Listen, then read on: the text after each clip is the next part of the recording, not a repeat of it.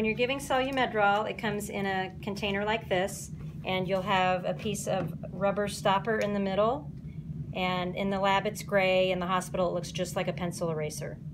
There's powder in here, there's liquid in here.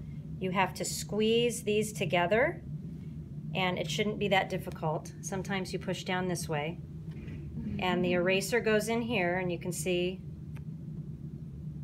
it's floating around in there. It's going to stay in there forever. Okay, and you just kind of mix it up.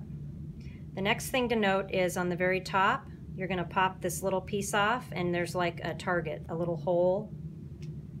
Okay, the needle has to go right down in the middle of that, or you're going to totally miss your drug. So I've got a twin pack on a syringe here. I'm going to put this directly into the middle hole. I did not put any air in, because if you do, you're going to get a shower. Okay, and then I can turn it upside down and I can draw my medication.